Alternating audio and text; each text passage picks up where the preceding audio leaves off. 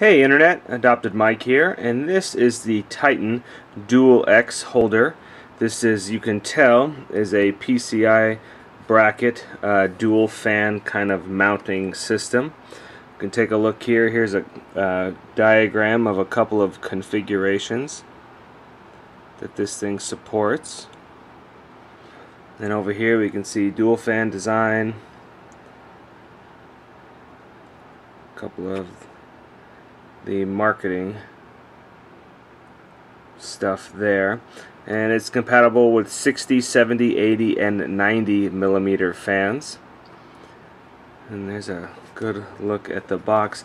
I picked this up at FrozenCPU.com for about, I want to say about 25 bucks, and there's even a fan speed controller that's along there on the side. And then we have some accessories that's in the box as well too. But anyway, let's just see what's inside. And I already cheated and unboxed this off camera because I wanted to play with it a little bit before I did my description. So anyway, I got to mess around with it a little bit before I did the video so I could kind of understand what this thing is a little better. And then, so anyway, here it is. Just like it looks on the outside of the box, we got some thin fans here that look like they're, these must be 92 millimeter fans, it looks like. And then you can see they pull back to the included Y adapter. Oop, let me get back on camera here.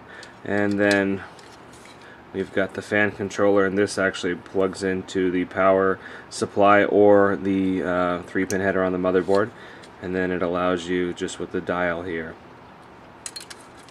So it's actually, it's decent looking. It's it doesn't, you know, it's not bad. It bends a little bit, but I mean, inside of a case, I'm sure it's not going to move much after you secure it down to the bracket. We'll play with that a little bit later, but it does feel, it's not heavy enough that it bows downward when it would be installed like this in the case. So yeah, so I think it's a pretty cool little deal. Let me get my little portable power supply out, and then we'll mess around with it a little bit. Okay, let's give this guy some power. I'll just connect it here to 12 volts and spinning away. So this is on low here. It's pretty much silent, it's not moving very fast. And then we'll spin it up to high and see if we can hear how loud it is. Even on high, I can't hear it over the other computer running in my office. It moves some air. It's not spectacular. I can still feel, I can just barely feel the air out here, so that seems to be about 8 inches or so. But as you move in closer, it does have a fairly good airflow. I mean, you got to remember too, we're also dealing with probably a 10 centimeter in thickness fan. So I think that this is yeah, this is pretty cool. And I suppose even still, it says you can mount other fans on it, so that might be something to try. I can loosen the bolts here and the screws, and I'll remove these fans, and then we'll look at installing some other fans on here, and then take a check. Although one thing I will mention off the top of my head here, it looks like if you went with a 25 millimeter fan, you may have some issues mounting it, but of course I suppose you could just use fan screws from back here inward. We'll find that out real quick. But it could become too thick, and then this already, if you can see, it's one slot, but it already extends out this way, so it's already extending out into the next slot down. So if, depending on what's down the next slot, this thing is certainly going to hit it. But when you put a thicker fan, then for sure the fans are going to actually hit the next card down for sure. So for an SLI setup or something like that, this probably will not work in that because of this thing here alone taking up 2 slots. But we can mess around with it and I'll put it in one of my builds, and we'll take a look at it later on in the video. So anyway, for now I am going to disassemble this, and we'll take a look after that. And now I've got the fans removed from the brackets here, so we can see a little bit better that it's basically just a screw and then a little a nut, I guess, with some plastic on it to make it easier, you know, so you don't have to have necessarily like a wrench or pliers on the other side. You can easily just use your fingers to hold it, so that's kind of nice. And also, I guess I missed earlier, we have a little hardware kit, and we also have the instruction manual, and we can see here that basically the hardware kit is going to have the brackets here to install the fan that way, and it kind of goes through how to do that. Separate it off there, and then you come up here, put the brackets on, and then attach the fan. So that's kind of how that. So we'll go through that real quick as well too. But anyway, we can see here how this works. You know, your different fan sizes will fit somewhere along into here for the smaller fans and the bigger fans. And yeah, so pretty simple design. Looking at it though, I've noticed, being that this is metal, you would really want to make sure that this side of it doesn't hit anything like the back of a graphics card or something as well too, and short it out. So definitely would want to be careful of that, being that it's metal. And also, it doesn't appear that it's going to hit the motherboard at all, but it just is another thing to be careful of if your motherboard is different. I can't imagine, I mean, with the distance that you have between here and the bottom of the bracket, I don't think you'll hit the motherboard, but we will want to confirm that as well too. I did think that it could be adjustable here up and down, but it definitely has hit the max point up here and the max point down here. So I think we can mess with it a little more. I don't know if this is a pivot point here, which I don't think it is, but I think even if that was a pivot point and we were to change the distances here, I think then the slots wouldn't line up with the fan holes. So yeah, it's kind of different.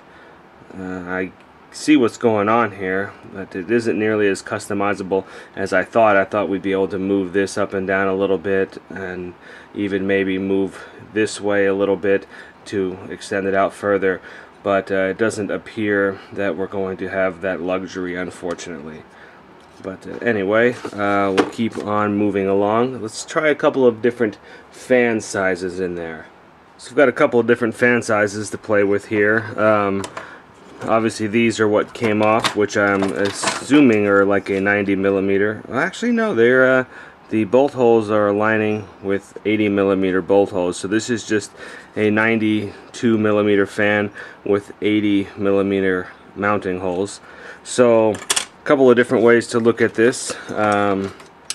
We can install the fans, yeah, like this way on the back side in pushing or pulling configuration, and then for these thicker fans we'll have to use, I mean, unless you could get in there, I suppose. It might be a little difficult, but you could get in there with that bolt, with that nut, but it might just be easier to use a standard fan screw and then just go through to here to tighten it down.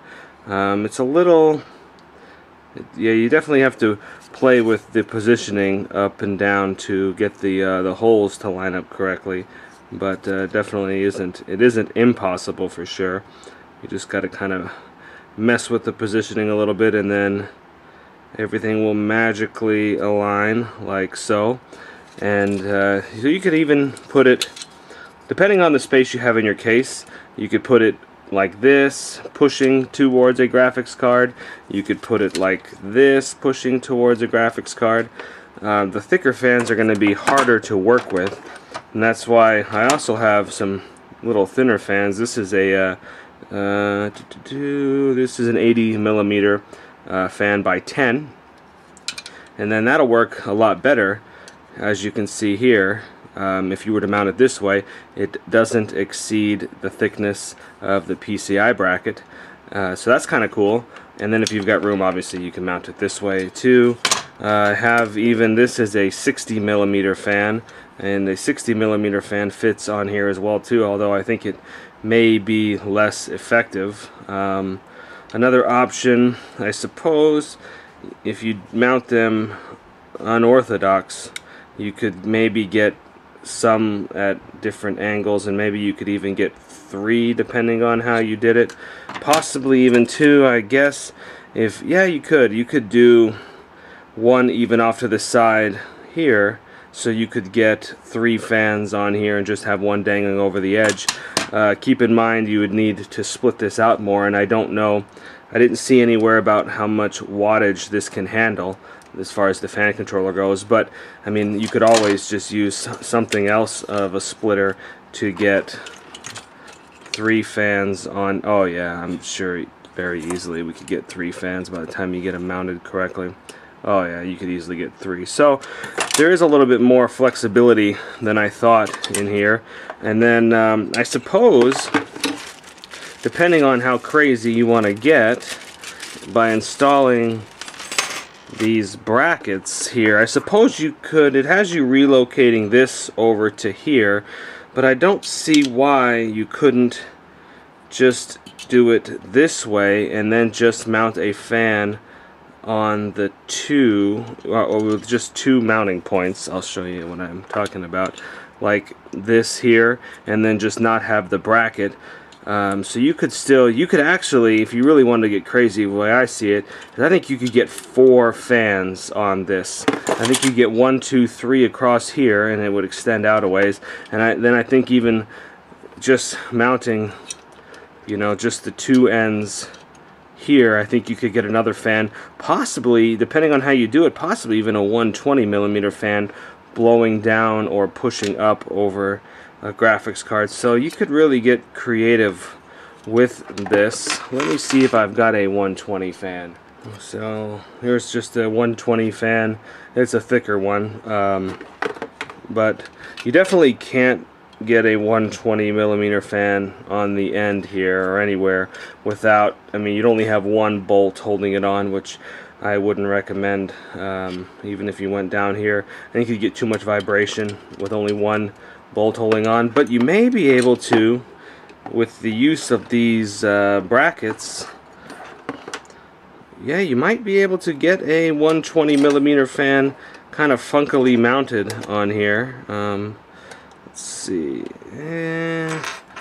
Yeah, I suppose you could. It would be a little funky, but it appears that you could get a 120 mounted on 2 screws. You may get some vibration out of it, but depending on the quality of the fan and obviously how the RPMs of the fan too. I mean, if you run it at full bore, yeah, I think you could. I think you could creatively get a 120 fan over the top, although it's probably better suited more to get a smaller fan, but just by positioning these a little differently along the track, I think you could definitely do it.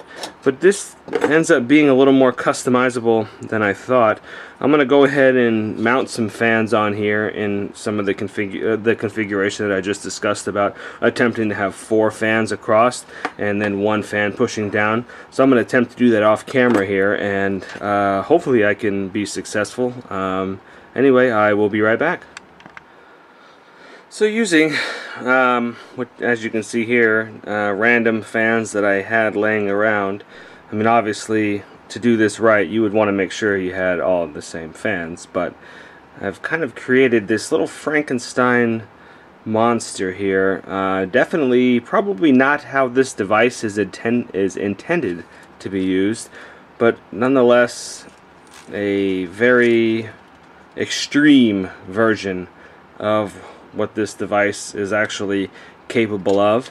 Like I said, I doubt the fan controller here will handle the wattage drawn by these fans. Maybe if they were all low wattage fans, but I definitely wouldn't put the load on this fan controller for fear of burning it out.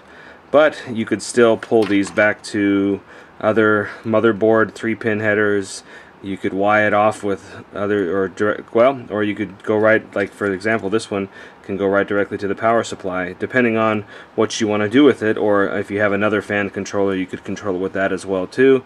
But Anyway, yeah, so kind of an extreme scenario here, depending on, you know, how it fits in the case as well too. This probably isn't going to fit along here, but yeah, so it's kind of a kind of a ridiculous thing, but that's a look at, you know, an extreme usage. Definitely not how the manufacturer intended it to be, because this bracket would have come off here, this would be gone, and this X bracket would actually be up the top of here like in the drawing, firmly securing this fan. But you know, us PC guys, we tend to like to mod things to our liking and use things out of their intended purpose. I mean, in my opinion, it happens a lot, and here is a great example. So now let's put this inside of a case, and we'll take a look. Probably I will you know, take my Frankenstein monster apart when I put it, and we'll go back to the stock configuration when I put it in the case. And here would be a typical example of how this would work. So we have our GPU. Obviously there's no motherboard in here, but I've secured the GPU.